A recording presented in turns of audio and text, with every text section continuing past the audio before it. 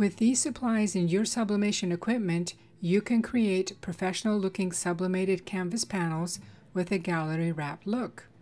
Using the technique I've developed makes it so easy. Let me show you how it's done. So I'm going to begin by resizing the photo to fit the canvas panel.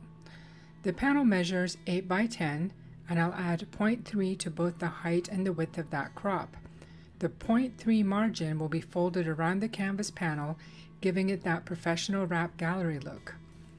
I'll be demonstrating this using Photoshop, but you can use your preferred software and this formula to achieve the same result. So here's the photo that I'm going to be using today, and you can see it's larger than 8 by 10, so I need to reduce that. So I'm going to select the cropping tool within Photoshop, and the settings that I've chosen are width, height, and resolution. I've got the dimensions set to 10.3, 8.3, and 300 dpi. So this will give me the best print. So next I need to decide which part of this photo do I want to crop. So I need to just resize this here. And I think in this particular shot, I'm going to remove where the steps are and just focus on the foliage and this part of the ocean. So that looks pretty good. I'm going to click the check mark to accept that crop. And now this photo has been resized to 8.3 by 10.3 and 300 dpi and is ready for me to print. So I will go up to the File, select Print, and I'm going to hit Print Settings. I have gone ahead and set up some presets within the Epson software. So I have the Workforce 7720, and I'll select this one right here. If you're interested in learning how to set up these presets, I'll link a video up in the top right hand corner. Then I'm going to hit OK. Then I'm going to hit Print. And then we'll see a dialog box come up from Epson. Here it is. So this is my 8.5 by 11 sheet of paper. So you can see that that 8.3 gets very close to the margins. And I've got a little bit of room on the 11 side. So this will fit. Most printers will be able to print this at these dimensions. You'll also notice that the image has been mirrored, and that's what I want. If you don't have a print preset, make sure that you either mirror the image within your software before you send it to the printer, or go ahead and select that from the Epson setup page. So this all looks good. So next thing I need to do is just send it off to the printer.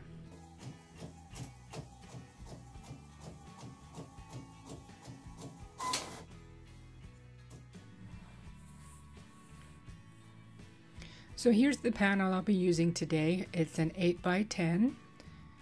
I did purchase these off of Amazon, and I'll put a link in the description box below. I have seen these at the dollar store on occasion, so if you do see them, grab them because they are a great deal at the dollar store. So just remove the protective coating that comes over the canvas. And something I didn't do that I should have is taken a lint roller and just clean the top of the canvas and remove any dust or lint that may be on there.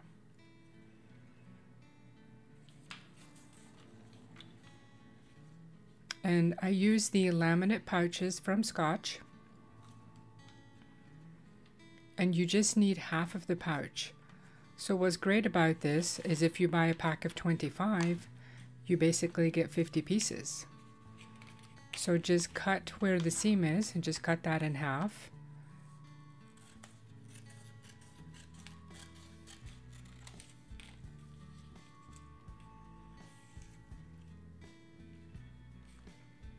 They're a little tricky to separate, and the way to tell which side goes on the canvas is if it feels slightly rough, that's the side that goes to the canvas, and the smooth glossy side will face up.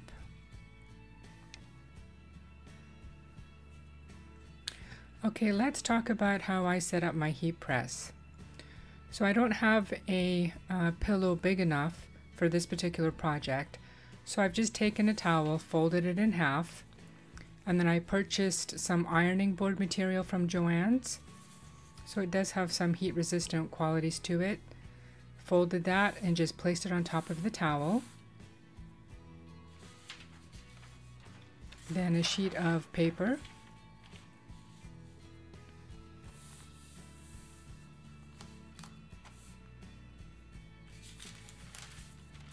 Then the most important part is a sheet of parchment paper, because the laminate will adhere to this, but once it cools, it will remove easily. If you use just paper, it'll stick and just leave a horrible mess. Next is the canvas face up with the laminate rough side down on top of it. Just center it best you can. Then place that on top of the parchment paper. And then finally another sheet of paper.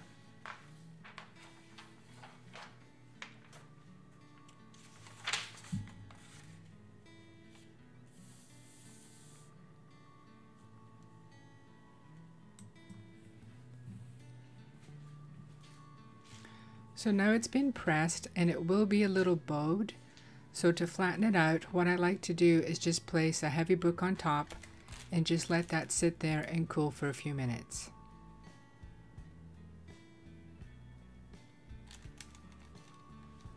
So now it's had time to cool and it looks pretty good. And you can see how easily that parchment paper releases from the laminate. Now the laminate will look a little bit cloudy, but once it remelts, that will disappear.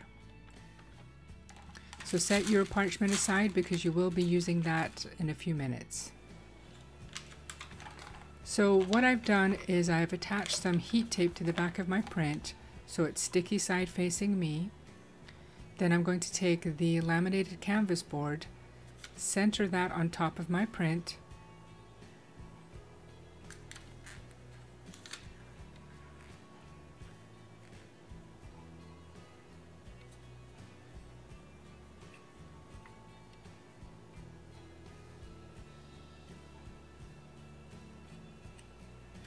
and once I've got that all centered, I'll take my parchment paper, lay that on top, and stick the tape to the parchment paper.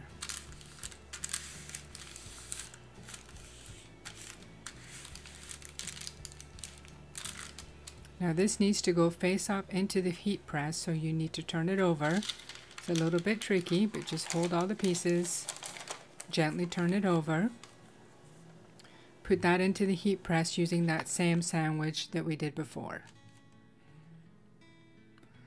So now I've pressed it again for 120 seconds. It's cooled down.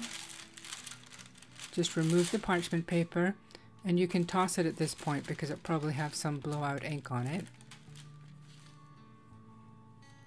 Next, I'm going to remove the print from the laminated canvas. And there we go. So you can see that turned out great. And we've got that, the ink has spilled over onto the margins, that 0.3 margin of the laminate. So this is how we get that wrapped canvas look. When you fold that back, look how good that looks.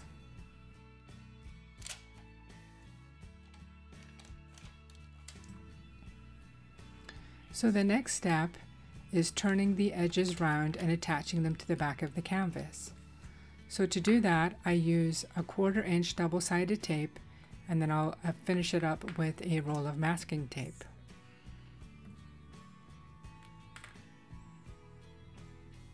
So what I do is I take the double-sided tape, as soon as I can find the edge of it here, and I will apply that as close to the edge of the canvas as possible, and attach that all the way around the canvas.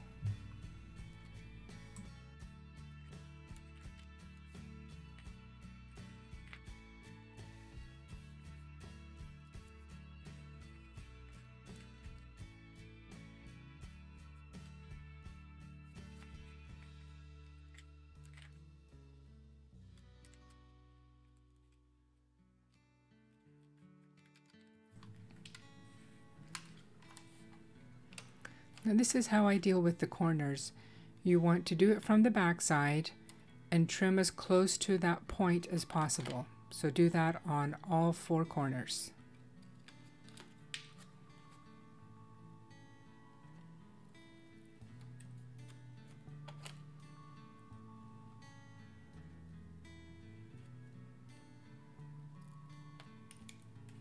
Now I did remove the backing from the double-sided tape, and then I'm just going to take each edge and fold that over and let that double-sided tape hold it in place. Now the laminate is a little bit brittle at this point because it's been reheated a couple of times. So this is kind of a temporary hold. You'll see that it starts popping up here in a few seconds. But it gives me just enough time to place that masking tape all around and give it that finishing touch.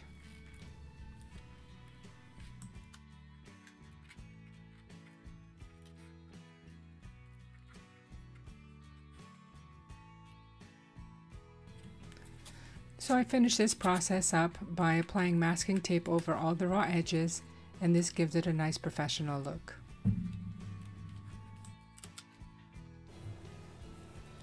So here's the finished panel. How great does that look? It's got a nice glossy finish. I also did another print with a matte laminate, and I just love the way this comes out. I hadn't yet perfected the edging technique, but from now on I'll use that technique I just demonstrated. So you can get a nice glossy finish or you can get a matte finish.